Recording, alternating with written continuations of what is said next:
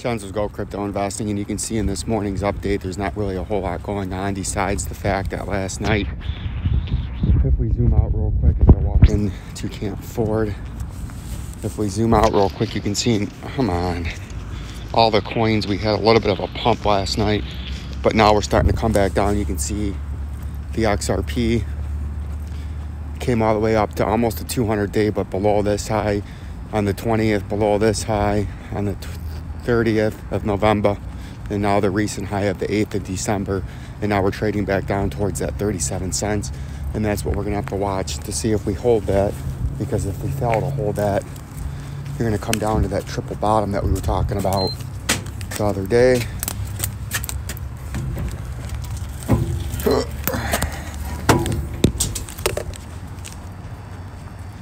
Down to that triple bottom we were talking about the other day, which would be down here at 32 cents in the red trading zone, and that's what we're watching out for right now this morning in the XRP.